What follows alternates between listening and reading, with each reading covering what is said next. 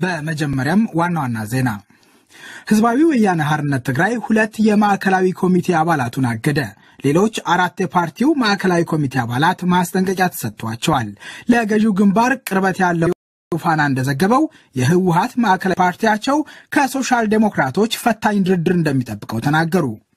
22 ህንዳውያን ሰራተኞችና 8.1 ሚሊዮን ዶላር የሚያወጣ ቤንዚን የጫነ መርከብ በምዕራብ አፍሪካ የባህር ክልል የገባበት ጠፋ።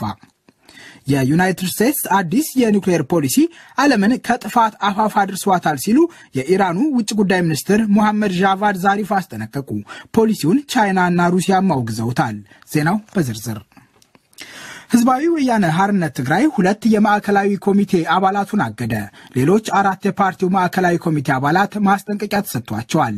ለገዢው ግንባር ቅርበት ያለው ራዲዮ ፋና እንደዘገበው የህወሓት ማዕከላዊ ኮሚቴ ለ3 ቀናት ያካሄደውን ስብሰባ ሲያጠናቅቅ ወይዘሮ አረጋሽ በየነና አቶ ብርሃነ ኪዳነ ማርያምን ከማዕከላዊ ኮሚቴው አግዷል።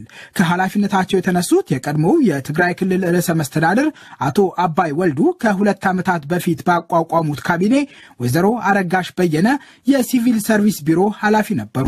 አቶ ብርሃነ ኪዳነ ማርያም በበኩላቸው በርካታ ግዙፍ ኩባንያዎች ራዲዮ ፋና ወይዘሮ አረጋሽና አቶ ብርሃነ ኪዳነ ማርያም የታገዱበት ምክንያት አልገለጠም። የቀድሞው ጠቅላይ ሚኒስትር አቶ መለስ ዜናዊ ባለቤት ወይዘሮ አዜብ መስፍንም ከህወሓት ማዕከላዊ ኮሚቴ አባልነታቸው መታገዳቸው ይታወሳል።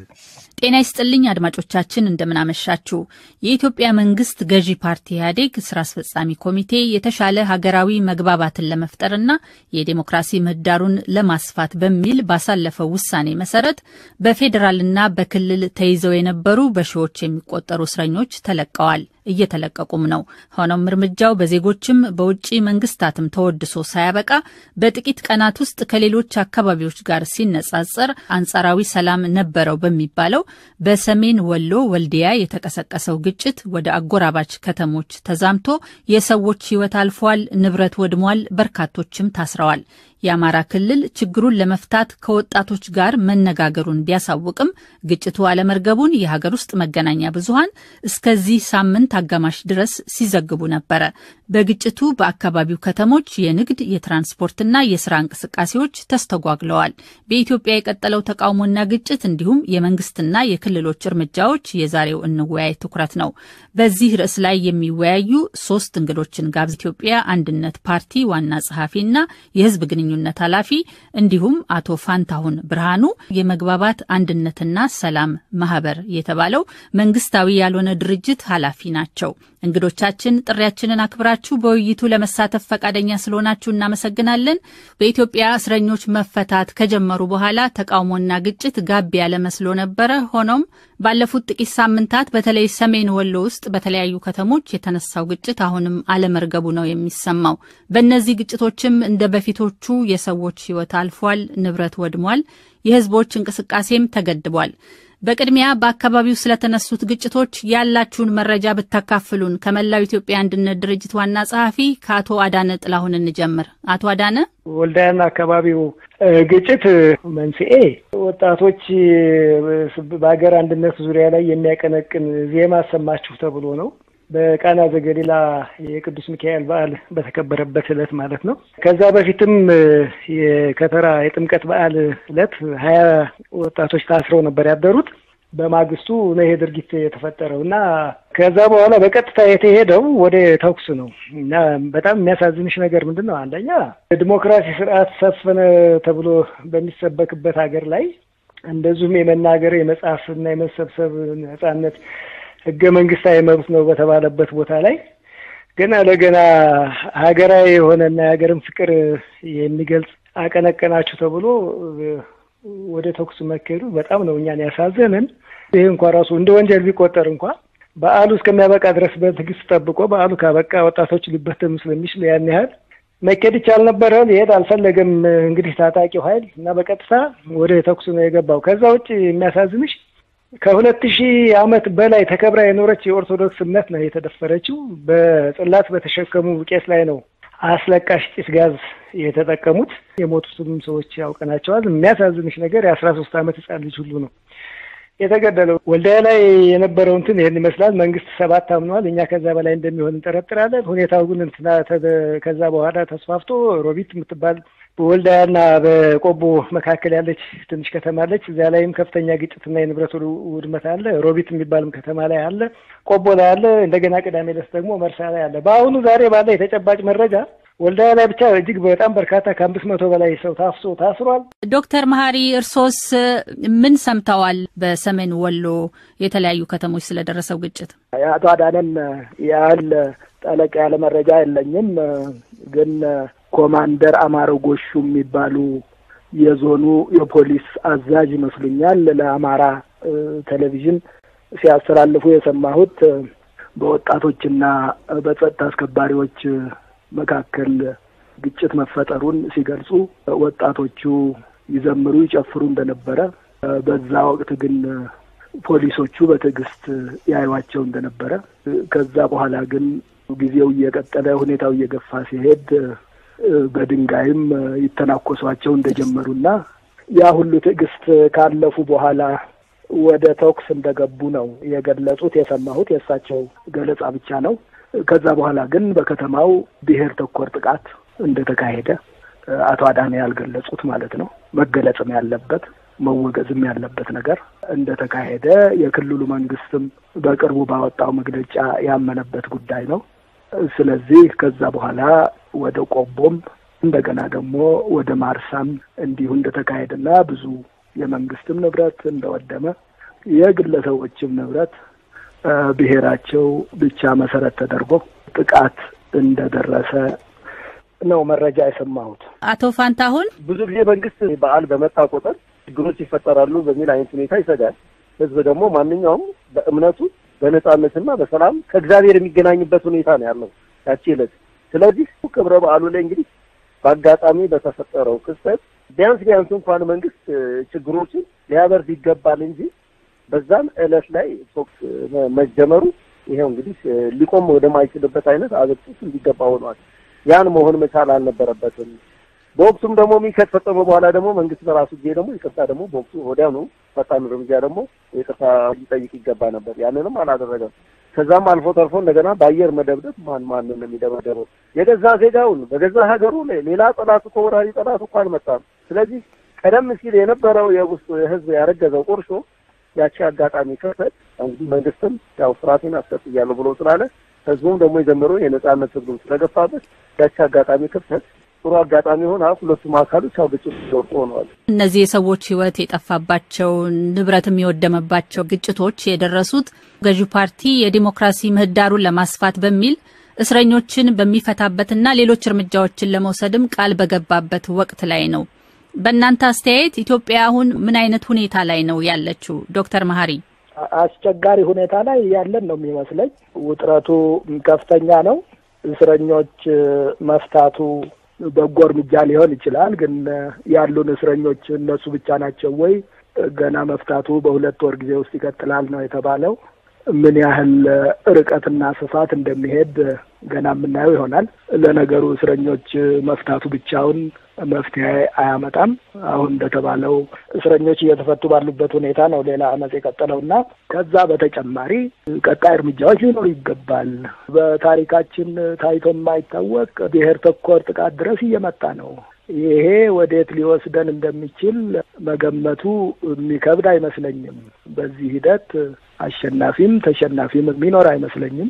ንብረት ይወድማል፣ ህዝብ ይፈናቀላል፣ አገርም የመበተን እድል ሊኖር የሚችል ነው የሚመስለኝና ይሄ አካሄድ ለረጅም ጊዜ የመልካም አስተዳደርም የሙስናም እንዲሁ ደግሞ አንድ የሚያረጋን ነገር ላይ ከማትኮር ይልቅ ልዩነታችን ላይ ሰፋ ያለ ስራ ሲሰራ ስለቆየ ታይቶ በማይታወቅ ሁኔታ እንደዚህ አይነት ሁኔታ ውስጥ እየተገባ ነው ያለውና አደገኝነቱ ከዚህ አንጻር ነው እኔ የበለጠ የሚያሳስበኝ ከሌሎቹ ነገሮች በላይ ሰው በማንነቱ የሚጠቃበት ሁኔታ ላይ ከተደረሰ የጊዜ ጉዳይ ካልሆነ በቀር ሌላ ማንነት ኢላማ የማይሆንበት ምንም ምክንያት የለምና እሱ ነው አደጋ ነው የምለው።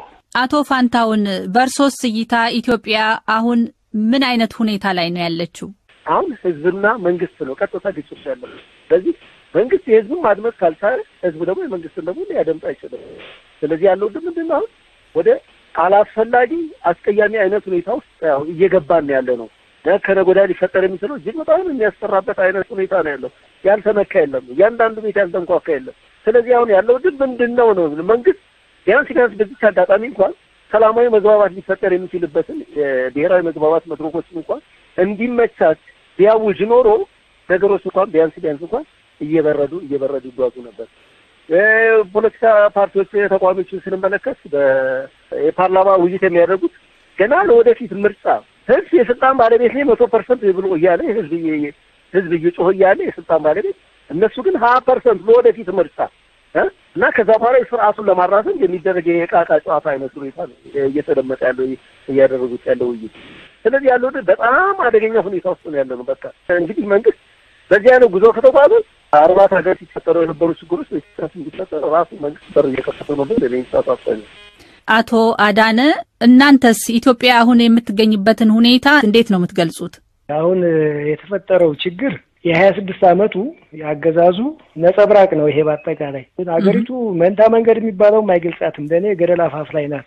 ችግሮቹ ምንድናቸው ቢባል የዜጎች አስተማማኝ ነጻነት የለም በኢትዮጵያ ውስጥ ነው። በቃ ለምሳሌ አሁን ዲሞክራሲ አለ ይላል ግማሽ። አሁን የዲሞክራሲ ምህዳሩ ጠበበ። በመጀመሪያ ደረጃ ዲሞክራሲው አለ ወይ ነው ኢትዮጵያ ውስጥ? በህግ ከመጻፍ ውጭ በተግባር የተተረጎመ ዲሞክራሲ የለም። የሰብአዊ መብትን ጥሰቱንም ያው የሰሞኑ የወልዲያ እንትን ይገልጸዋል። ቅድም ዶክተር ሲናገሩ በሰማሁት መሰረት ድንጋይ ስለተወረወረ መወርወር የነበረበት ጥይት ሳይሆን ድንጋይ ነው። ያም ከሆነ ማለት ነው አንደኛ የዜጎች አስተማማኝ ነጻነት በኢትዮጵያ ውስጥ የለም፣ የሰብአዊ መብትን የዲሞክራሲ መብት። ሁለተኛ ትልቁ ችግር የዳቦ ጥያቄ አልተፈታም። ውስን የሆኑ አካላት ተሰባስበው በቡድን አገሪቱን የሚዘርፉበትና ወደ ያልተመጣጠነ ሀብት የመጡበት እንጂ አዲስ አበባ ላይ ከቆሻሻ ላይ ጥራጊ እንጀራና ፍርፋሪ ተፈልጎ የሚበሉ ሰዎች ያሉባት ሀገር ናት። ሌላው ትልቁ ችግር የፍትህ መዛባት ነው። ስለዚህ ህገ መንግስታዊ ስርዓቱ በኢትዮጵያ ላይ የተጠናከረ አይደለም። ያለው ህገ መንግስታዊ አስተዳደር ሳይሆን የካድሬ አስተዳደር ነው። የካድሬ አስተዳደር ደግሞ ሲፈልግ ያስራል፣ ሲፈልግ ይፈታል፣ ሲፈልግ ምህረት አድርጊያለሁ፣ ሲፈልግ ይቆለምማል። ይሄ አንዱ። ሌላው ልዩ ትኩረት ተደርጎ በጎሰኝነት ዙሪያ ላይ እየተሰራ ያለው አገሪቱን መንታ መንገድ ላይ ሳይሆን ገደል አፋፍ ላይ አቁሟታል የሚል ያለን። ግጭቶች ሲከሰቱ አሁንም ወጣቶች በጸጥታ አስከባሪዎች መገደላቸው መቀጠሉ መንግስት የፖለቲካ ምህዳሩን ለማስፋት የሚወስዳቸውና ወስዳለው ያላቸው እርምጃዎች የስሙላ ለመሆናቸው ምስክር ናቸው ሲሉ የሚናገሩ አሉ። ህዝቡ የስርዓት ለውጥ ነው የሚፈልገው ባዮችም አሉና በዚህ እናንተ አስተያየት ምንድነው? ካቶ ፋንታውን እንጀምር። በመላ ኢትዮጵያ እየቀረበ ያለው 2 አመት ወዲህ ሙሉ በሙሉ የስርዓት ለውጥ ነው። እኛ አልመረጥናችሁም ፓርላማው በተቀመጡ ማግስት የጀመረ እንቅስቃሴ ነው። በኦሮሚያ ህዝብ ላይ በተፈጠረው ችግር የዛሬ እስከተቀጠ እንቅስቃሴ እስካሁን ድረስ ሳይበር በመላ ኢትዮጵያ አዳርሶ ነው ያለው። እልቂቱ አልቆመም። እኛ የወሎን ብለን እንላለን፣ የወልዲያን ብለን ስንል እንደገና ደግሞ የኦሮሚያው ቀደም ሲል የነበረው ይሄው እስካሁን ድረስ አሁን ግጭቶች እንደሰፉ ናቸው ያሉት። ስለዚህ በመላ ኢትዮጵያ ነው ግጭት ያለው። ይህ ሊበርድ የሚችለው ህዝብ አናውቃችሁም አልመረጥንም ብለው መንግስት በራሱ ጊዜ በኃይል እስከተቀመጠ ድረስ ወደ ምን እየተጓዝን ያለ ነው? ስለዚህ ስርዓት አልበኝነት ውስጥ እየተጓዝን ያለ ነው።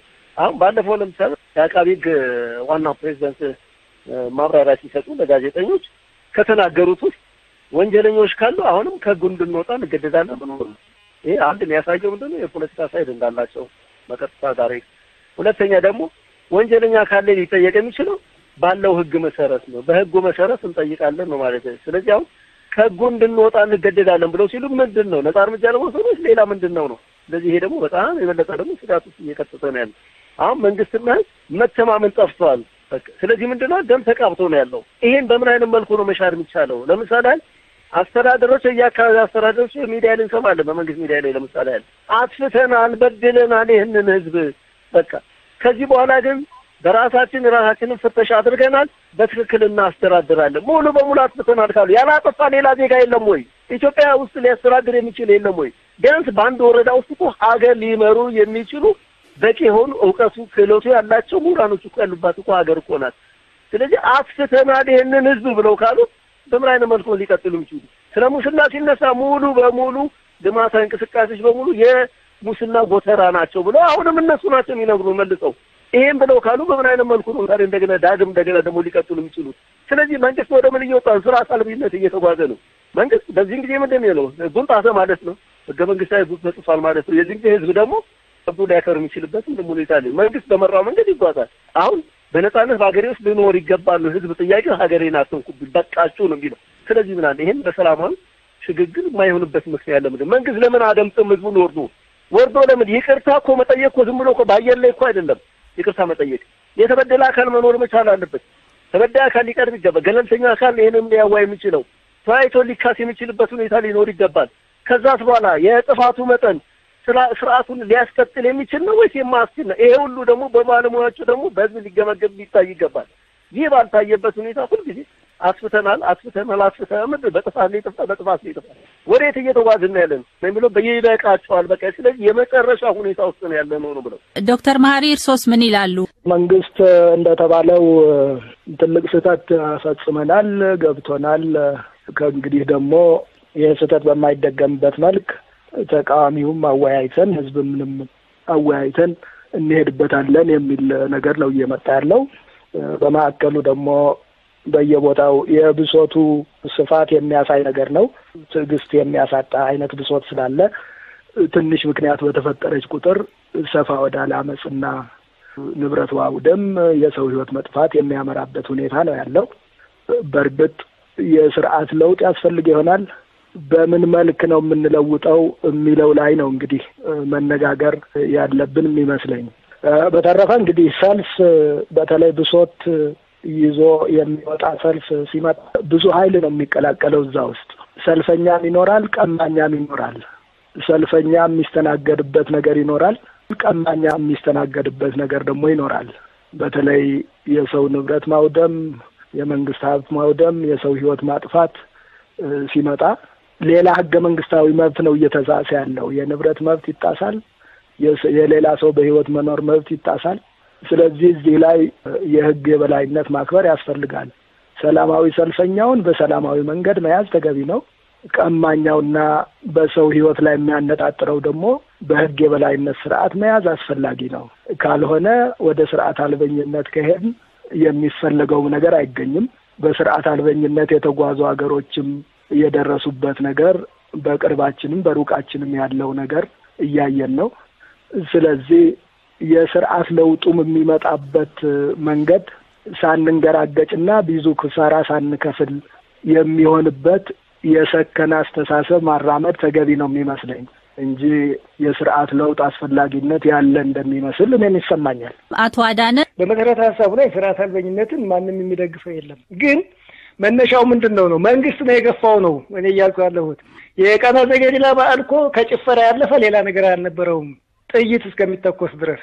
ስለዚህ ያ ድርጊቱ ወደ ስርዓት አልበኝነት እንድመጡ የገፋው ራሱ መንግስት ነው። ተጠያቂነቱ መዞር ያለበት ወደ ሌላው ቅድምም ብለዋል ዶክተር ማሪ የህዝብ ንብረት መውደሙን እኛም አንፈልገውም።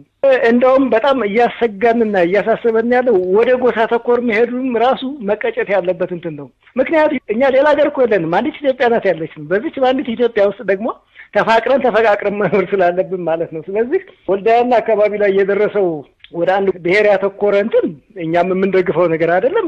በአጠቃላይ የንብረትን ውድመት የሚደግፍ የሰላማዊ ታጋይ የለም። በመንግስት በኩል ይሄ ልብ ሰቃይ የሆነ ባዶ ተስፋ ከመስጠትና ከመደለል ወጥቶ ተአባንነት ሊያስገኝ የሚችል እርምጃ መውሰድ አለበት የሚል አቋም አለን። በሰሜን ወሎ ለደረሰው ጥፋት ምክንያቱ የተጠራቀመ ቅሬታና ብሶት መሆኑን የአማራ ክልል ርዕሰ መስተዳድር ተናግረው ነበረ። እንግዲህ የችግሮቹ መንስኤዎች ከታወቁ መፍትሄ ፍለጋው ለምን አዳገተ ትላላችሁ? አቶ ፋንታሁን ግልጽ የሆነ ነገር ህዝቡም እኮ የጠየቀው ለምሳሌ ኢህአዴግ ከስልጣን ይወገድልኝ ብሎ አይደለም፣ ህወሓት ብሎ ነው ያለው። ህወሓት በበላይነት እያስተዳደረ ያለው ሌሎችም ፓርቲዎች እሱ ነው በበላይ። በህወሓት ምክር ቤት ውይይት ይደረጋል፣ ሌሎች አስፈጻሚዎች አካል ናቸው። ስለዚህ አሁንም ቢሆን ጥሩ እንኳን እየወጡ የነበሩት ጥሩ ጠንካራ አመራሮች የአማራውና የኦሮሚያ ማህበረሰብ ፕሬዝዳንቶች ጥሩ አቋም አላቸው፣ ህዝባዊነት አላቸው፣ ግን ጫናው አለባቸው። ይሄን ጫና ሊያወጣቸው የሚችል ማን ነው? ህወሓት አድምጦ ችግሩን አድምጦ ወደ ሶሉሽኑ መምጣት ሲገባው ጫናውን እየጨመረ የሚጓዝ አይነት ሁኔታ ከሆነ በእነሱም ውስጥ ምን እንደሚሆነው እምቅ ነው የሚሆነው። እነሱም ነፃነታቸውን አጥተው ነው ያሉት። ነፃነት ጠያቂ ኃይሎች ናቸው። ስለዚህ ያለው ምንድን ነው? መንግስት ወደዚህ ሊያረግ የሚችልበትን ሁኔታ ስለህዋት ሊያስብ ይገባል። ህዋት አስራላሰም እያንዳንዱ ኃላፊነቱን ተሸክም ያለው ብሎ ሲቀመጥ የህሊናውን ስራ መስራት መቻል አለበት። አለበለዚያ ቤቱ መቅረት አለበት። በቃም ብሎ ራሱ ሊያስወግድ ይገባል። አንድ ሆኖ ጠንካራ ኃይል ሆኖ ህዋትን ወደ እውነቱ ሊያመጡ ይገባቸው ነበር። ቢሆኑ ግን አልቻሉም። ልፍስፍሶች ሆኑ። በጣም የሚያሳዝን ትልቁ ትኩረት መስጠት ያለበት ጫና መፍጠርም ያለባቸው እነሱ ናቸው እንደህዝቡ ይየነምገም። ዶክተር መሐሪ እንግዲህ የግጭቶቹ መንስኤ የሆኑት የህዝብ ብሶት፣ ቅሬታ መከማቸት ነው የሚሉ አስተያየቶች ተደምጠዋልና ይሄንንም ክልሎች እያመኑ በይፋ እየተናገሩም ነው። ግን መፍትሄው ላይ መድረስ ያቃተበት ምክንያት ምንድነው ብለው ያስባሉ? ፈቃደኝነቱ ምን ያህል ይኖራል አይኖርም አጠያቂ ሆኖ የጊዜ ጉዳይም ያለበት ይመስለኛል። አሁን የኢህአዴግ ስራ አስፈጻሚ የተሰበሰበው ለ17 ቀናት ከጥቂት ጊዜ በፊት ነው። አሁን ብሔራዊ ድርጅቶች ስብሰባ ላይ እንዳሉ ነው የሚታየው። በማዕከላዊ ኮሚቴ ደረጃ ተሰብስበናል የሚል የኦሮሚያም ስብሰባ እንዳለ ይሰማል። የአማራም በዚህ በሰሜን ወሎ ግጭት እየተቋረጠ ተመልሶ እየገቡ እንደሆነ ነው የሚነግሩን። ስለዚህ ገና ተሰብስበው የመፍትሄ አቅጣጫውን የቀየሱ አይመስሉም። ስለዚህ ያ በሆነበት ምክንያቱም ችግሩ ደግሞ እነሱ እያድበሰበሱ ያልፉት ነበር እንጂ ስር የሰደደ ነው። በፓርቲም በኩል ችግር አለ፣ በመንግስት መዋቅርም ችግር አለ፣ ፓርቲና መንግስትም የተቀላቀለ ነው። ስለዚህ ይሄ በአጭር ጊዜ መፍትሄ አግኝቶ ማየት አስቸጋሪ ነው የሚሆነው እና አሁን ማዕከላዊ ኮሚቴው ተሰብስቦ ከዛ በኋላም ወደ ታች የማውረድ ሁኔታ እስኪሄድ ድረስ መፍትሄዎቹ ጎልተው የምናያቸው አይመስለኝም። ባጭር ርቀት ችግሮቹ የመፈታታቸው ሁኔታ የጊዜ ጉዳይ ይመስለኛል ብለዋል ዶክተር መሐሪ። አቶ አዳነ በዚህ ይስማማሉ እርስዎ? በጊዜ ጉዳይ በሚለው አልስማማም። ምክንያቱም ጊዜ ነበረ። በመጀመሪያ ደረጃ ላይ እኮ ወደ መግለጫ ከመሮጥ ወደ ፕሮፓጋንዳ ከመሮጥ